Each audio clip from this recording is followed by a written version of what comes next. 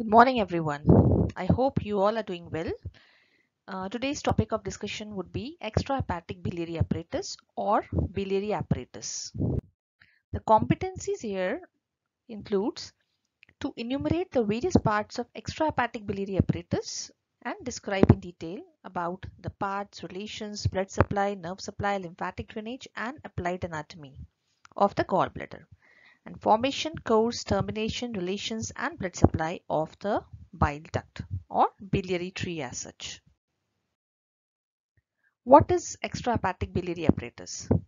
Before that, we should understand that biliary or excretory apparatus of liver, we call it actually the passages through which the hepatic bile and the gallbladder bile are conveyed into the second part of duodenum. Okay, so this apparatus is actually divided into two parts, intrahepatic and extrahepatic. Intrahepatic is usually covered with the histology or anatomy of liver only, which includes bile canaliculi, bile ductules, and right and left hepatic ducts. Finally, these right and hepatic ducts will join together and they form part of extrahepatic biliary apparatus. So its function already I told you, to receive the blood from the liver and then to store and concentrate it in the gallbladder and to transmit it into the second part of the duodenum whenever required. It is actually important to understand this system, this apparatus actually, because the various disease processes such as cholelithiasis, that means stones of the gallbladder or stones of the biliary tree, or inflammation related to the biliary tract or gallbladder cholecystitis, and also to understand the surgical processes related to the gallbladder or the system called as cholecystectomy.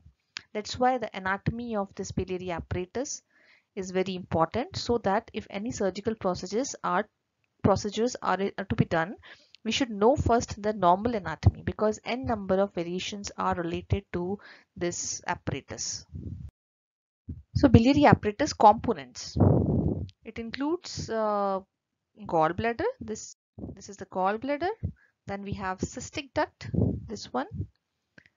Right and left hepatic ducts. The two ducts, they join together to form common hepatic duct. Now this common hepatic duct is joined by cystic duct from its right, and they are forming the common bile duct. So these are all the components of biliary apparatus or extrahepatic biliary apparatus.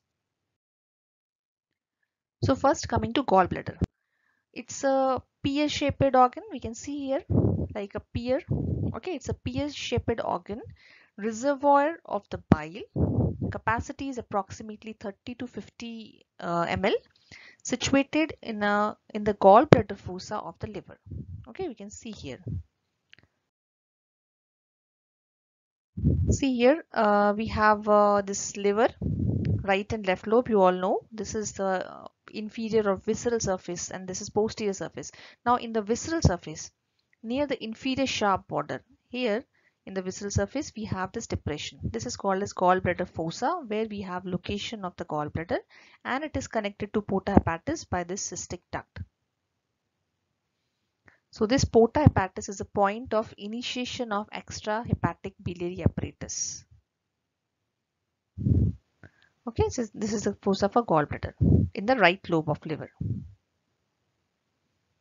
And as such, it will be attached to the liver by right and left hepatic ducts, which through its cystic duct actually it is joining the common hepatic duct.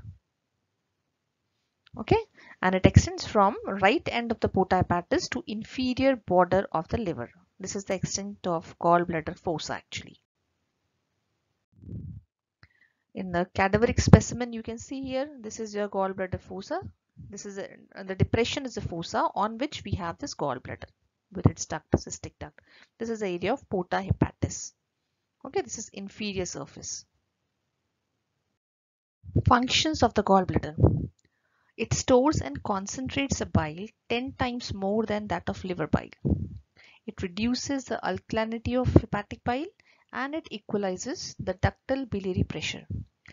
It has seen that when a meal, predominantly fatty meal, appears in the duodenum, the gallbladder contracts, and it actually the contraction is produced by or stimulated by a hormone called as cholecystokinin, secreted by the duodenal mucosa, and this acts upon the gallbladder and leads to contraction, and the sphincter of Oddi relaxes and bile flows into the small gut.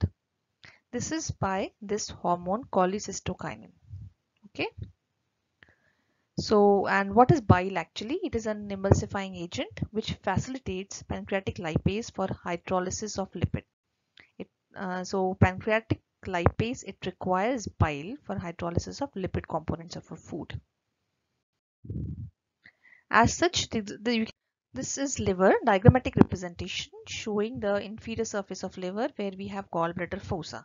This gallbladder fossa is one of the non-peritoneal structure of the liver.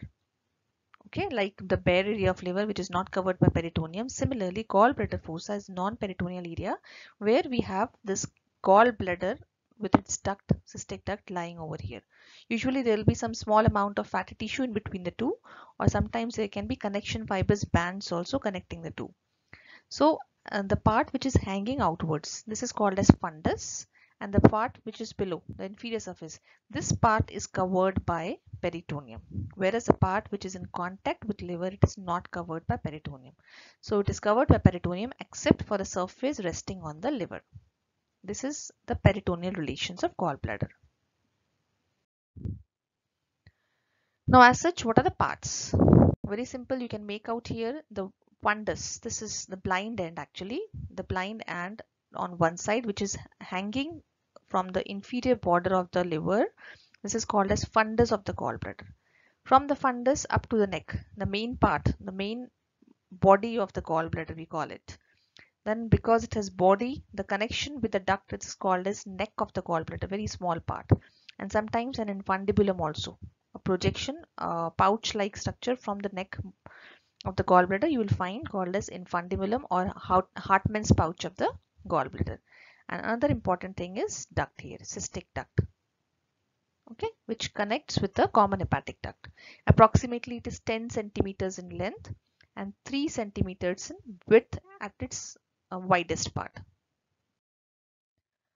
Now coming to each part one by one.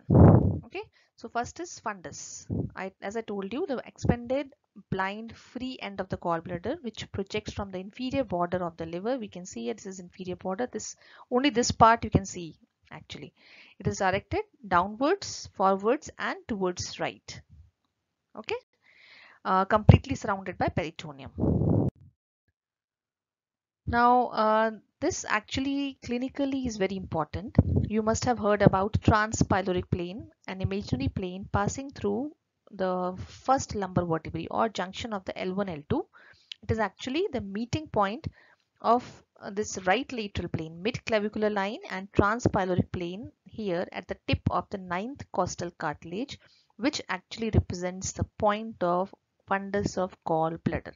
Or we can also say this is a point where your right linea semilunaris will cut across or will meet the costal margin, right costal margin, or simply the transverse, the transection of mid-clavicular line, right mid-clavicular line and transpyloric plane. This point here is actually the point of tip of the 9th costal cartilage where you have presence of fundus of gallbladder exactly.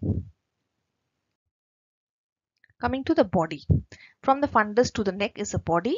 Direction will be same. It is directed backwards, upwards, and towards the left. Actually, it is fundus is like downwards. From the fundus, we have body. It is going upwards, backwards, and towards left. This will be left. Okay, and this is body of gallbladder. Neck. From the body, we have small part, very small part, but it is tortuous, somewhat tortuous, S-shaped from body to the cystic duct. First upwards, forwards, and then backwards and downwards. So S-shaped curve is there. Now from this neck of gallbladder, we have a small diverticulum, as I said, infundibulum or Hartmann's pouch it is called as. It is like a blind sac projected downwards and backwards towards the duodenum. Okay, also called as isthmus. This is actually the area which sometimes we may not think, but usually if it is present, it may lead to lodgement of stones. So this is one of the site, very small site and very common site for lodgement of stones. So relations of the gallbladder. For relations, we can consider gallbladder as a single organ where we are not classifying like fundus, body and neck. So as such, the anterior relations will be the liver. We can see the inferior surface gallbladder fossa. So here the gallbladder is separated from the liver by loose areolar tissue, and which also contains deep branch of cystic artery. Okay, I'll show you in the next picture. And in front of these there will be anterior abdominal wall. As you go behind will be another structures we'll discuss here. See, this is the transverse colon. So behind or below, you can say, we have this transverse colon and first part of duodenum. So first part of duodenum, and actually this is fundus. So fundus is completely related to anterior abdominal wall in front. But if we say about body and part of fundus, we have liver and anterior abdominal wall anteriorly, and behind we'll be having duodenum first part and transverse colon below or behind, you can say. Okay, and on the right side there will be right colic flexure. This is called as colic flexure. So hepatic flexure, right colic flexure. Towards the left side there will be pyloric part of the stomach. This is actually the relation of the main part, the body, okay, of the gallbladder. And here we have this artery, cystic artery, which is coming from the hepatic artery, right hepatic artery mostly. This cystic artery enters into the fossa, and this usually lies, it divides into two branches, anterior and posterior. So the posterior branch and the main trunk actually lies in the fossa, in between the gallbladder and the liver. Okay, this is cystic artery. Now coming to blood supply. Blood supply of gallbladder, cystic artery, which is a branch usually from right hepatic artery. Cystic artery divides into superficial and deep. As I told you earlier, it divides into two branches. One will be anterior posterior, or superficial and deep to the gallbladder. Deep will run in the fossa. Superficial will run here on along the inferior surface, or anterior posterior you can say. And venous drainage will be similar vein, cystic vein, which usually drains into the intrahepatic part of the portal vein. So cystic artery, we can see clearly here, this artery is coming usually from right hepatic artery, but there can be n number of variations. Okay, this is your celiac trunk giving rise to this common hepatic artery. From common hepatic artery, we have hepatic artery proper, which divides into right and left hepatic artery. Right hepatic artery gives cystic artery. Now, as I said, number of variations can be there. Most common is like it takes origin from right hepatic, but it can be from left hepatic artery also. Cystic artery can be branched from gastroduodenal artery also, which is a branch from common hepatic, or it can arise from location, you can say lower part, and in running in front of this common hepatic duct, or it may form a loop. It may run below the cystic duct, or it may be having two branches, two different cystic arteries. It can be one dividing into anterior and posterior usually, but it can be two directly arising from right hepatic artery. So why these are important? We should know that cystic artery from where it is arising. Okay, so normally if we know the normal course, and if we make out there are a number of variations at the time of surgeries, surgeons have to keep in mind all these variations. Okay, so that at the time of ligation they should take care of these points also. Another important thing here is an imaginary triangle called as Callot's triangle, which is bounded by undersurface of the liver superiorly, okay, to the left side by common hepatic duct, and to the right side by cystic duct. So cystic duct, common hepatic duct, and liver, inferior surface of liver, they form a triangle called as Callot's triangle. The contents of this triangle, the most important content is here the blood vessels, cystic artery and vein, which forms the pedicles of an cystic duct here, cystic artery and vein, and cystic lymph node. Actually one lymph node is present here, not in this triangle. Okay, so cystic artery, vein, and cystic lymph node are the components or the content of this triangle. This triangle is also called as cystohepatic triangle. This is very important here because in the surgeries related to gallbladder, ligation of cystic artery is to be done in this triangle, which is one of the crucial steps in surgical removal of gallbladder or cholecystectomy. Okay, so we have to remember this triangle here. We have to reach up to this triangle. If you know the boundaries, you can easily reach up to this triangle. Okay. Here I would like to mention about the pedicle of the gallbladder. So the pedicle actually consists of a cystic duct from before backwards. If you can see cystic duct, then there will be cystic artery, and along with cystic artery there will be vein. So cystic duct, cystic artery and cystic vein, they form the pedicle of the gallbladder. Now, lymphatic drainage of the gallbladder. Most of the lymph vessels from the gallbladder, they drain into cystic lymph node located in the calot, the hepatic lymph nodes and celiac group of lymph nodes. And it has been found that in cholecystitis, mostly the cystic lymph node, which is present in Calot's triangle, mostly it gets enlarged. Nerve supply. Nerve supply can be sympathetic and parasympathetic. Sympathetic, here it forms actually the plexus called as celiac plexus along the celiac trunk and hepatic plexus around the porta hepatis, and the fibers for sympathetic nerves, they are coming from T7 to T9 segments of the thoracic T7 to T9 thoracic segments, and they are actually, because it is sympathetic, so it is vasomotor and motor to sphincters. Parasympathetic comes from right and left vagus nerves. They are motor to musculature of gallbladder and bile ducts, and they are inhibitory to sphincters. Some few twigs of right phrenic nerve also supply the postganglionic parasympathetic fibers to the gallbladder. This is important here because if you know this nerve supply, you will make out what are the different areas where the pain of the gallbladder gets referred. So what is referred pain actually? When disease is somewhere else but pain is somewhere else. So patient is coming to you with pain in one area, but actually the disease is somewhere else. That is called as referred pain, and this referred pain is usually due to same dermatome or same innervation by the same nerve supply to the two different areas, or same dermatomal arrangement. So for cholecystitis or pain of the gallbladder, referred pain sites are: one is the inferior angle of scapula, which is because of the sympathetic fibers. It will be at the back, okay, and tip of the right shoulder. It is because of right phrenic nerve. Phrenic nerve is C3 C4, and this part tip of the right shoulder is also supplied by C3 C4 fibers, supraclavicular nerves. So the patient with disease in the gallbladder, inflammation in the gallbladder, can have pain in the inferior angle of the scapula. That means at the upper back, you can say. It is because of sympathetic innervation, T7 to T9 thoracic segments. Then he may come with pain on right shoulder. So anybody coming with pain in right shoulder, you have to think of gallbladder also. It is because of few twigs from the right phrenic nerve also. And epigastrium. Epigastrium is easily you can make out because of the vagus nerve, which supplies the stomach, esophagus also, and it is supplying gallbladder also. So epigastrium. These are the three common sites for the biliary colic, or you can say referred pain of gallbladder. Okay.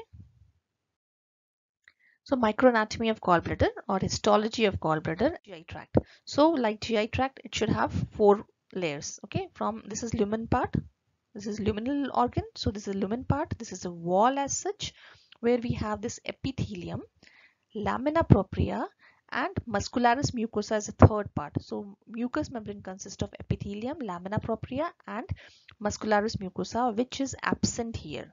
In gallbladder, muscularis mucosa is absent. So here the mucous membrane consists of epithelium, which is lined by columnar epithelium, and it has folds. This mucous membrane with lamina propria is folded. Looks like appearance is similar to villi actually. Columnar epithelium, but they have no goblet cells.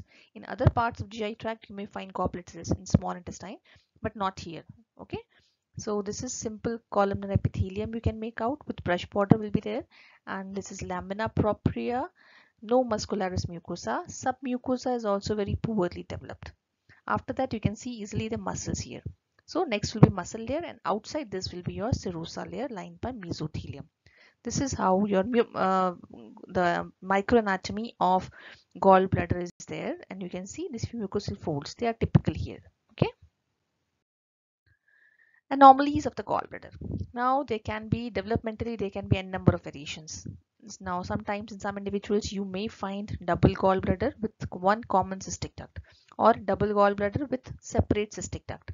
Okay, so it can be like sometimes you may find a diverticulum also, a small diverticulum arising from this, or you may find septate, partial septa, complete septa within the cavity of the gallbladder, or you may find some projection, a cap-like structure near the fundus of the gallbladder. This is called as Phrygian cap because it appears like the cap here the female is wearing. Phrygian cap. Okay. These are all congenital anomalies of gallbladder. We have to keep it in mind, all these things, when you are doing surgeries or when you are getting reports of ultrasonography, or you are doing radiography of the gallbladder. You may find two gallbladder cavities. Okay, or some extra diverticulum or septate. So these things are common as anomalies of gallbladder.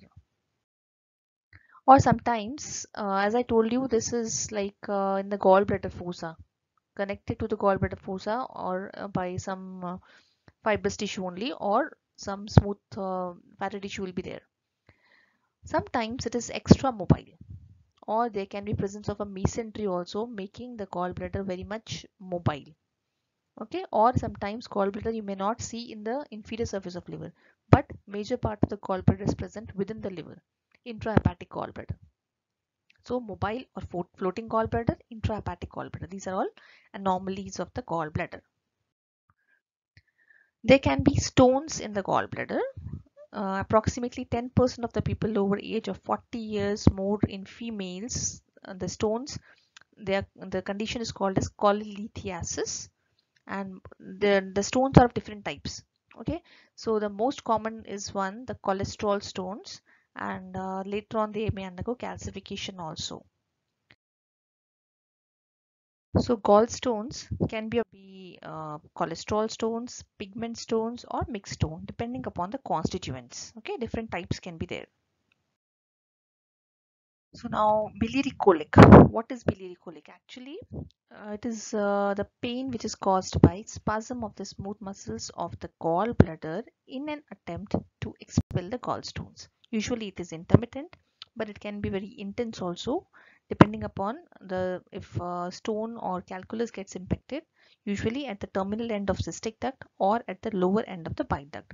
Because in other parts, if it is there, the smooth muscles are very sparse, not much. So if it is in the ends of the cystic duct or common bile duct, the muscles are more in number, so the pain will be more severe, and lumen is also narrow. Now, what is the pathway actually? If we say the afferent fibers from the gallbladder, actually they enters the thoracic segment, because the sympathetic fibers, they are coming from T7 to T9. So sensory fibers will go to T7 to T9 segments of the spinal cord, and then referred pain with this biliary colic is mostly in the right upper quadrant, or you can say epigastrium of the abdomen, because the same dermatomal supply is there, T7 to T9. So gallstones or cholelithiasis, as I mentioned, here, if you have to visualize, we can take radiograph, but normally the gallbladder is not opaque to radiographs. So we have to inject some dye, intravenous dye, or some dyes can be given orally. Then they are excreted by the liver from the blood into the bile, and then they reach the gallbladder.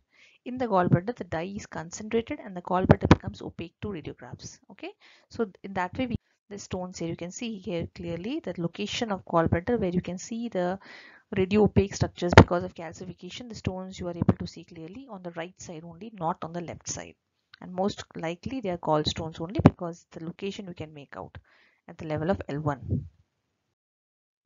Cholecystectomy, it is actually the surgical procedure of removal of gallbladder.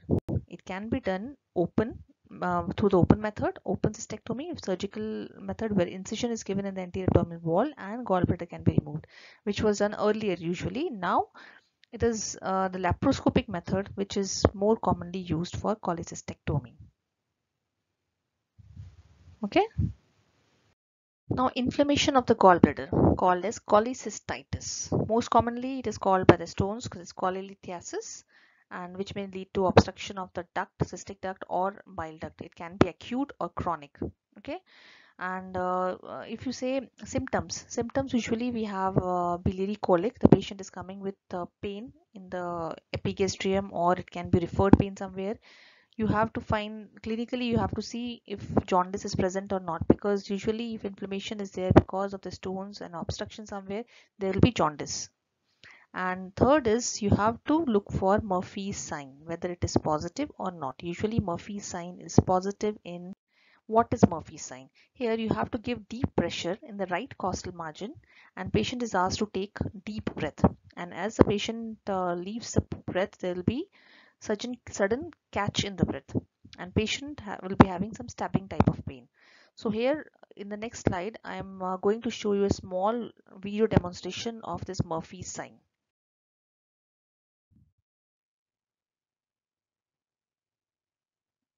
Ask the patient to exhale while palpating the gallbladder area medial to the midclavicular line. Now instruct the patient to take a deep breath so the gallbladder is pushed down and against the examiner's fingertips as the lungs expand. If cholecystitis is present, the patient will experience a sharp and sudden pain, causing them to abruptly cease inhalation. This reaction is known as a positive Murphy's sign.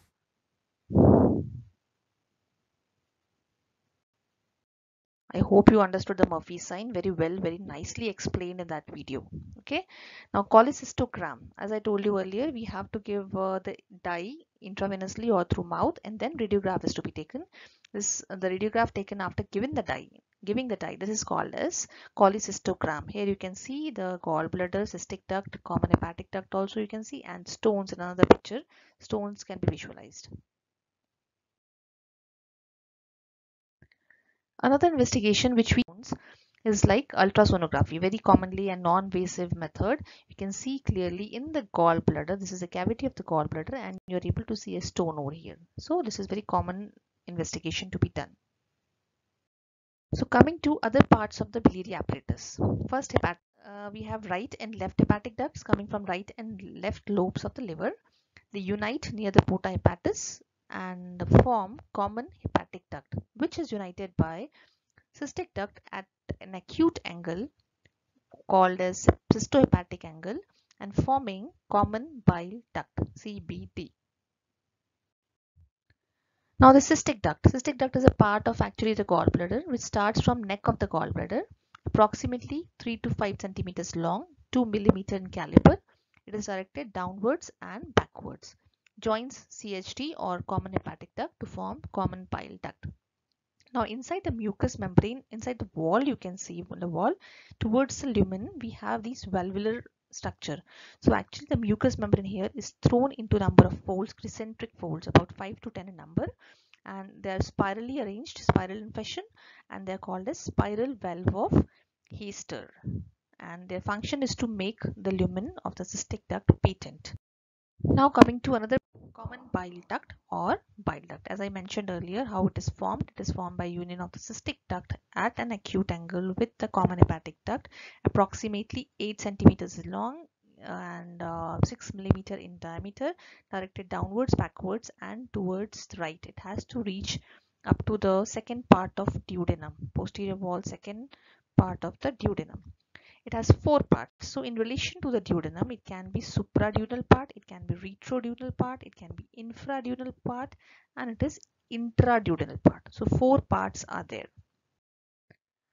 So coming to supraduodenal part, the part of the duct, this common bile duct, sorry, which is above the duodenum, it is actually the component of right free margin of lesser omentum, approximately 2.5 centimeters in length, and it runs in right free margin of lesser omentum along with hepatic artery towards its left, and behind there will be portal vein. We can make out easily in this. Here we have hepatic artery towards its left, and behind is a portal vein. These are the contents of lesser omentum, and behind this there is epiploic foramina. This area actually forms the anterior margin of epiploic foramina. Very important relations. Then coming to retroduodenal part, the part which is going behind the duodenum. Okay, and this part actually which is going here, it will be related to an artery, very important. It is related to gastroduodenal artery on its left, and inferior vena cava will be there on the posterior aspects.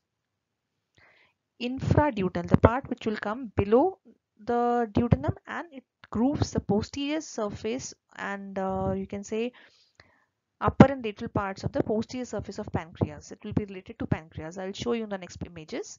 Intraduodenal part or intramural part, the part which enters into the posteromedial surface of the second part of duodenum, a little below its middle part. Okay, so this image is actually very beautiful image. I can make out here easily. What is this here? Common hepatic duct, right and left joining common hepatic duct. Cystic duct, this is common bile duct. Okay, now see here, this is a duodenum, this is pyloric part of the stomach. So you can make out here easily, this is the pyloric part of the stomach. This is first part of duodenum, second part of duodenum, third part of duodenum. Okay, now the retroduodenal part, this is coming here behind the first part of duodenum, and here on its left it is related to this artery called as gastroduodenal artery, which is coming from this artery here. Okay, common hepatic artery. So this gastroduodenal artery lies towards the left of the retroduodenal part of the common bile duct. Now this part is called as infraduodenal part. This is lodged actually in the pancreas on the posterior aspect, and this part will be joined by the pancreatic duct to form the ampulla of Vater over here. Okay, so superior pancreatico-duodenal artery, you can see here one of the important relation from this gastroduodenal artery. We have this artery, superior pancreatico-duodenal artery. It crosses the bile duct anteriorly or sometimes posteriorly. Clinically, it is a source of hemorrhage in exposure of infraduodenal part of the bile duct. So in this diagram, you have to see the relations of the retroduodenal part. So retroduodenal part is related to first part of duodenum anteriorly, and towards its left it is related to gastroduodenal artery. Okay, for this you have to please read the celiac trunk. What are the branches, common 3 branches of the celiac trunk? And celiac trunk, here it gives the hepatic artery. This will be hepatic artery proper, and the common hepatic artery actually it gives here this branch, gastroduodenal artery, which gives superior pancreatico-duodenal and right gastroepiploic artery. So this pancreatico-duodenal artery, it has anterior branch and posterior branch. So this is called as superior pancreatico-duodenal artery. So this is coming here on the groove towards the in between the second part of duodenum and pancreas here. Now what is hepatopancreatic ampulla actually? You can make out here, this is your common bile duct coming in contact with the pancreatic duct. Both of their lumen are separate initially, but later on as they come towards the second part of the duodenum, posteromedial wall, they join together to form one lumen. Okay, so it bulges, they form an opening again which is bulging into the mucous membrane of duodenum, forming a papilla called as major duodenal papilla.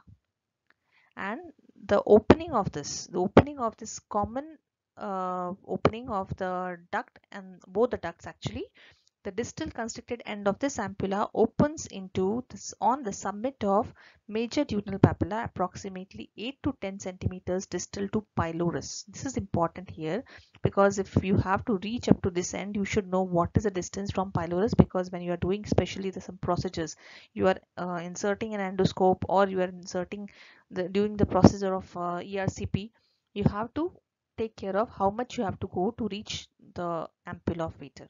The ampulla of Vater is actually named after Abraham Vater, which is a German anatomist who has published his work on this. Okay, so this is called as hepatopancreatic ampulla of Vater. Okay, now sphincters around the terminal parts of bile duct and pancreatic duct. So here we have separate sphincter. Sphincter choledocus. Choledocus is a word actually used for the bile ducts, and this is sphincter of pancreas, sphincter pancreaticus. Together the common opening is again a separate sphincter is there for this, called as sphincter of ampullae or sphincter of OD. Okay, and this will be opening into the major duodenum. This actually the projection is leading to formation of a bulge into the lumen called as papilla, or you can say ampulla, on which we have this opening, that is papillae. Arterial supply of the ducts, common bile duct or bile duct. The artery ducts actually, and they are derived from nearby arteries. For the upper part, we can say it is mostly derived from cystic artery. For the middle part, it is right hepatic artery, and for lower part, it will be from posterior superior pancreatico-duodenal artery, which is a branch from gastroduodenal artery. It is important to understand actually the blood supply over here for the foregut. You can celiac trunk. This is abdominal aorta. Here we have celiac trunk, from which we have left gastric, we have splenic, and common hepatic. Common hepatic gives gastroduodenal artery, and then it is called as hepatic artery proper. Gastroduodenal artery divides into, or it forms, superior pancreatico-duodenal artery, which has anterior and posterior branches. Now the superior pancreatico-duodenal anterior posterior branches, they anastomose with the inferior pancreatico-duodenal artery, which is a branch from superior mesenteric artery, artery of midgut. Now this anastomosis is important to understand, because if there is if the anastomosis between the two is poor and ligation of superior pancreatico-duodenal artery is done to in the surgeries of the biliary tract, it may lead to avascular necrosis of common bile duct. Some variations are there in the duct, cystic duct also, or in the bile duct also, but commonly here we can see this cystic duct may have low attachment to the common hepatic duct, or it can be adhered to the common hepatic duct. They may not be joining at an angle, or it can be very high junction, or it may join right hepatic duct instead of common hepatic duct, or it may go behind the duodenum and then it is opening in the lower part, or it can be absent, or it can be forming loop behind or in front of the common hepatic duct. Okay, these are the common variations of cystic duct which we have to keep in mind while doing surgeries related to gall bladder. Now, what is jaundice? I won't go into that much detail, but actually you can see in the eyes of this patient here, the sclera, this white part is called as sclera. So they are appearing yellowish. So the jaundice is a clinical condition actually, which is leading to yellowish discoloration of the skin, mucous membranes, and sclera of the eyes due to increase in level of bilirubin.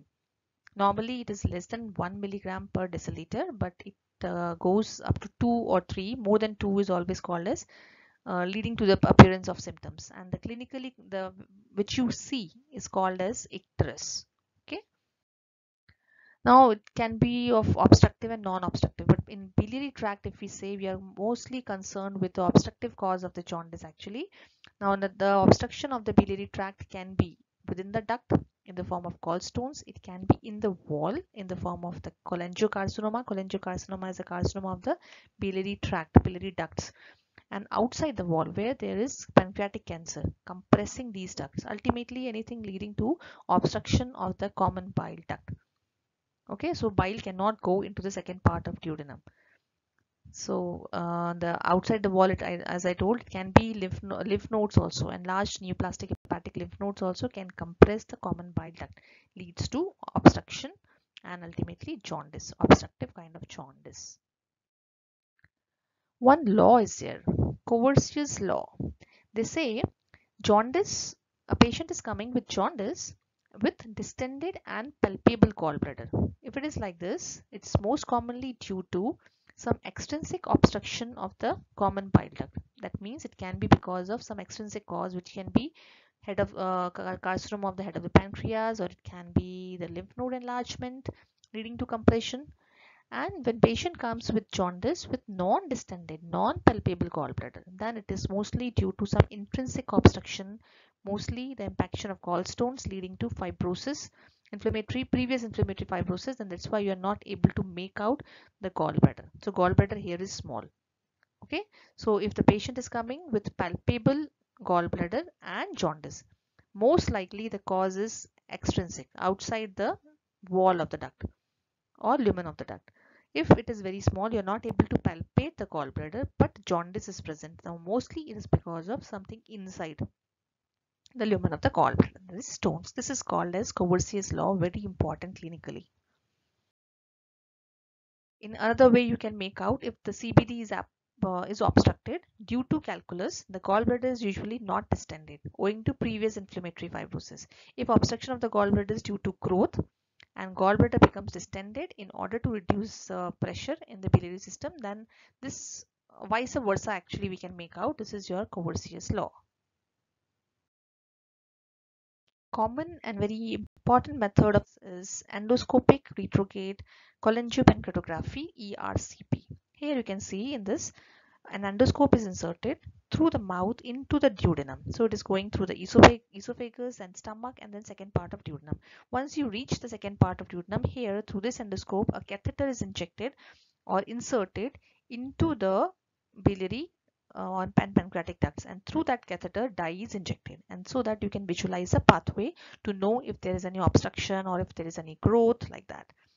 So this is all done about the gallbladder and the related parts of extrahepatic biliary apparatus with their associated applied aspects. I hope you all are able to make out. Kindly read it from your books also. Thank you.